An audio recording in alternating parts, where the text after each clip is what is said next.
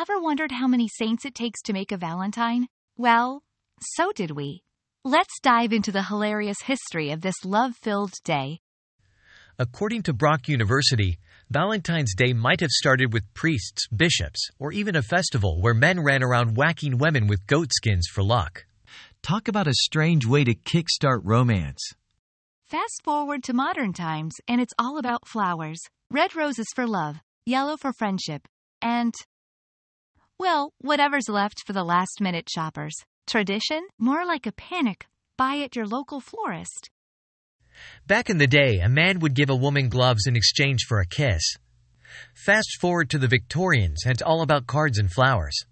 Because nothing says I love you like a small, delicate, and ephemeral gift, right?